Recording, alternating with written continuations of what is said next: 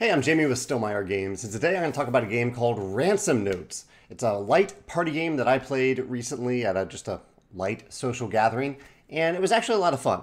I say actually because I don't usually play this style of party game, or if I do, it's usually fully cooperative, whereas this was just kind of a make your friends laugh kind of game in the style of Cards Against Humanity, in that a question is given to everyone to answer, and everyone answers privately, and you mix up those answers, so the person who's choosing the winner doesn't know who gave which clue or which answer, and then they pick one, and that person gets a card.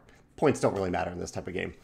But the twist in this game is that each person has a private, limited word pool to choose from, which actually makes for some really interesting answers. And this is kind of the name of the game, Ransom Notes, and that traditional ransom notes are cut out from newspapers, and so they're a hodgepodge of random words put together. Not random words, hodgepodge of words put together that don't exactly form a complete sentence usually.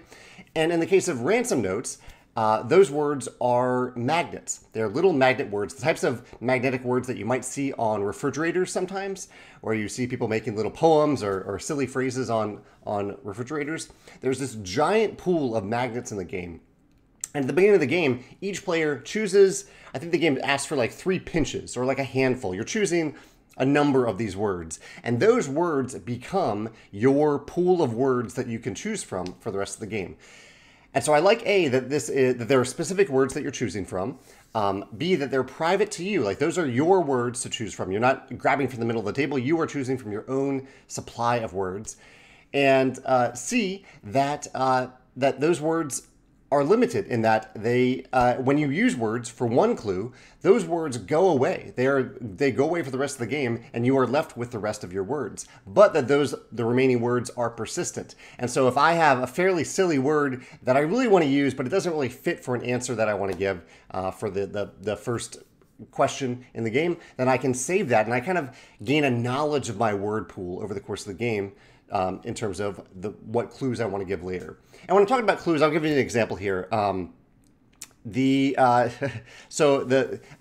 was the clue giver, or the question giver, I looked at a few different cards, and I chose one that I thought might have a silly answer. And it was along the lines of, what is a law that is somehow still on the books in Florida, a state in the United States that's often made fun of for their antiquated laws, even some of which are made in the modern day, but it's kind of a state that we poke fun of a little bit. Florida's a wonderful state, but we do poke fun of, the rest of the states poke fun of it a little bit in terms of some of the things that happen in Florida, the silly things that happen in Florida. And so I chose this clue, and everyone created a law using their limited word pool, and I had to choose from those silly answers to decide which one I thought was best. I can't remember which one I chose. But anyway, the limited word pools lead to these kind of weird answers in the game because you can't create a full sentence, or it's rare that you can actually create a full sentence. And I noticed as the game went on, the clues got better. People got better at composing these sentences because they realized that the person who's reading them out loud may not deliver them in exactly the way that they hope to, given the limited word pool. Anyway, all of this, it's more of an activity than a game, but that's okay. Like, we didn't care who won, basically. There was no objective to try to win the game. But it was still felt good when someone chose your answer, when you created something that made other people laugh, and I think the private limited word pools contributed to that significantly.